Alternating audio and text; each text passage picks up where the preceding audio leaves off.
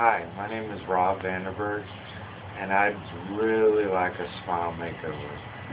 I'm 40 years old, and the years have caught up with me.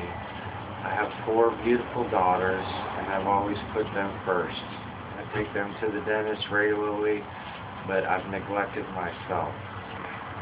The water here in Midland isn't too good. It's done its damage, coffee, cigarettes, and the end result is a smile each and every day. I'd really like a smile makeover because I think it would add to my self-esteem, and finally in family pictures and in gatherings I'd be able to smile and show my teeth. I'm embarrassed by the way they look, so I try to smile with my lips closed because I don't want anybody to see my ugly and nasty teeth.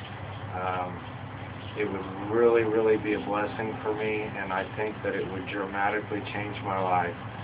I work in a field that I'm customer orientated, and so I see a lot of customers, and I just think it would be such a benefit for me to be able to smile and to have that confidence to be able to smile.